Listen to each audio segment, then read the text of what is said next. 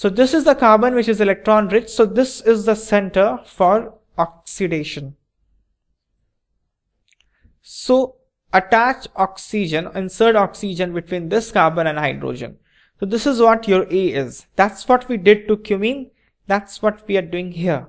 So you have got your A.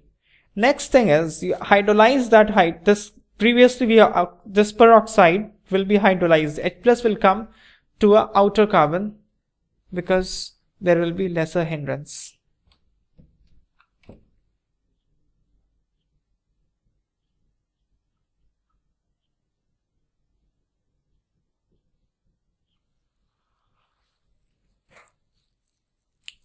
Like this.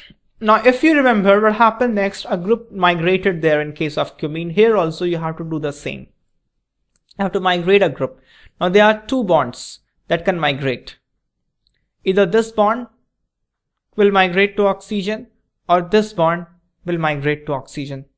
Any one of them can migrate. Now this bond when migrates, this carbon has a double bond. Now this carbon, if I name it for convenience, C1 and C2. C1 is not involved in making any pi bond. C2 is involved in making pi bond. So when we break this bond and C2 starts to form a bond with oxygen, then C2 has a facility of pi bond, and during migration, the C2 is more electron rich than C1. The transition state will be stabilized more if C2 is migrated rather than C1. So C2 will migrate because it's more electron rich. So C2 will migrate. This oxygen is going to form a bond with C2. This water molecule is going to come out. When this bond is broken, this carbon is going to develop a plus charge on it. And water is going to attack this plus charge, and let's see what happens then.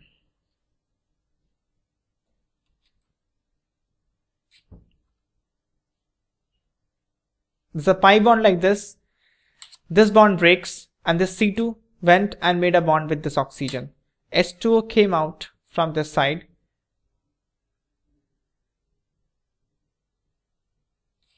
Let me draw it a little bigger. This is C2. Previously the bond position was here. Now it's going to go and form bond with oxygen. This carbon now has a plus charge. This bond is broken. H2O came out like this. Fine. There's a bond between this carbon and oxygen previously. Now there's a plus charge.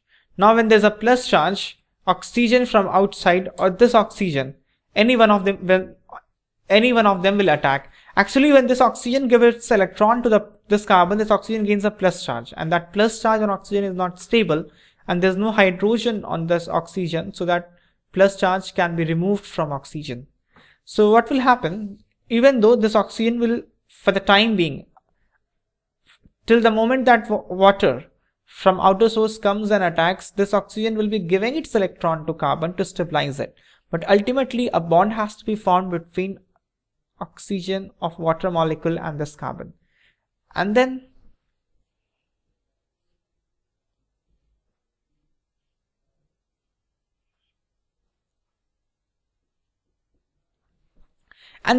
what will happen is what happened earlier. If I hide this OH, now you consider this as a cyclic ether, and both the part is going to come out as OH and OH. That's what happens in hydrolysis of ether.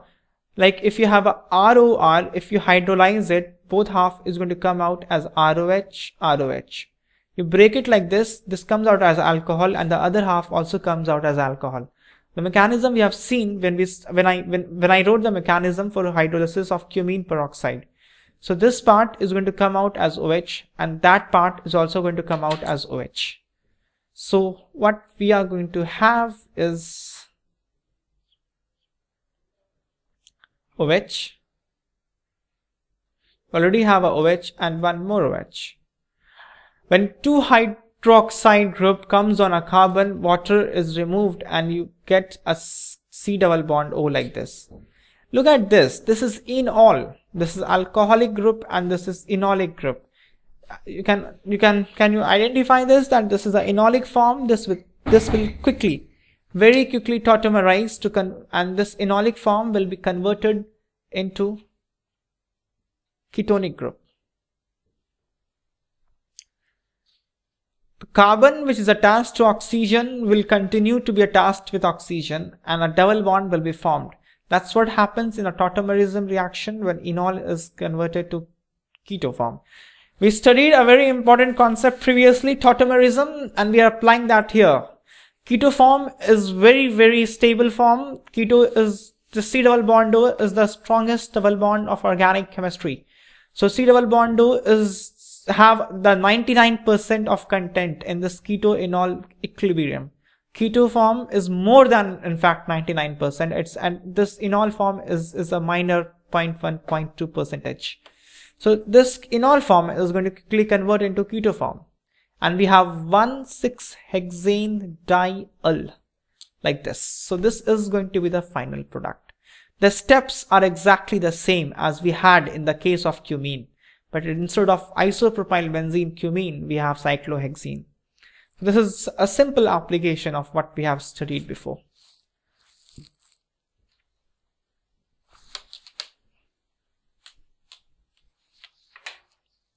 Now we can move ahead, and these were the basic methods of preparations of phenol.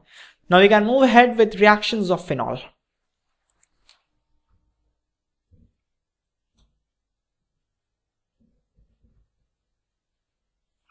Now see, there will be three kinds of reactions of phenol. The first kind will involve this oxygen-hydrogen bond. In this kind of reaction, what will happen is someone will come and hydrogen will be removed. Someone will come and snatch the hydrogen. Very conveniently that a base will do that.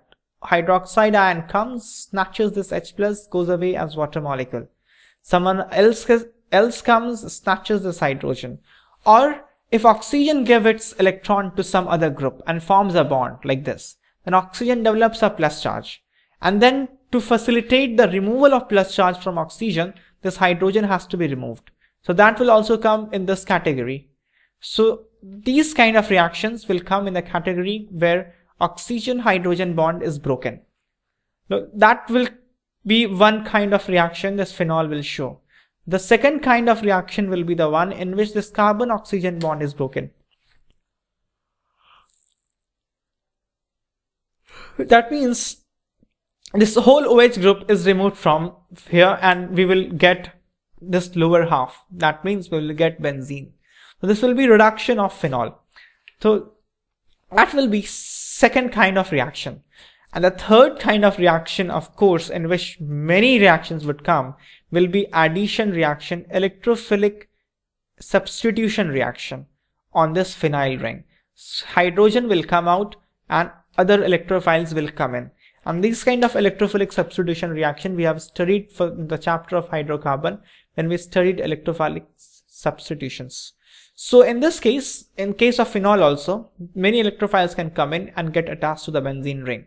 So one kind of reaction will concern oxygen-hydrogen bond, second carbon-oxygen bond, and third addition on this phenyl ring. So let's start one by one. First we'll see the reactions that will involve removal of hydrogen. So in this first category that I'm classifying the whole reactions into, the first will be simple acid-base reaction. You have phenol, you take a base, and H+ will be abstracted, and phenoxide ion will be formed, and water will be formed. This is simple acid-base reaction, nothing else. But hydrogen is being removed off in this kind of reaction. Other reaction can be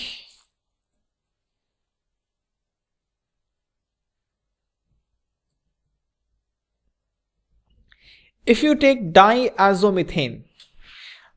There are two nitrogen, so for that it's diazo, one carbon, for that methane. This is called diazomethane. Diazomethane, nitrogen has plus charge and this carbon has minus charge like this. Fine. In diazomethane, carbon has negative charge, so it is very highly unstable and it acts as a base. It can also act as a nucleophile. It's a hard nucleophilic center because negative charge on carbon is not stable. So this C minus is going to snatch hydrogen from phenol like anything, and when that happens, this CH2 is going to turn into CH3 because one H plus is going to come and C minus and H plus is going to form a bond like this. Now the CH2 has turned into CH3, and now this N2 gas can come out if someone comes and just nudges the CH3 a little bit. If even with the slightest push of this phenoxide ion, this N2 gas will come out because N2 gas is a brilliant leaving group. It's a very, very good leaving group. So N2 gas will come out. This O minus is going to form a bond with carbon. So you are going to get a ether like this. This will be the final end product of this reaction with diazomethane. Diazomethane is an important reagent, and the reaction of this diazomethane with phenol you have to remember. First is the acid-base reaction, and then there's a nucleophilic substitution reaction, giving you methoxybenzene. So here hydrogen is being broken, fine.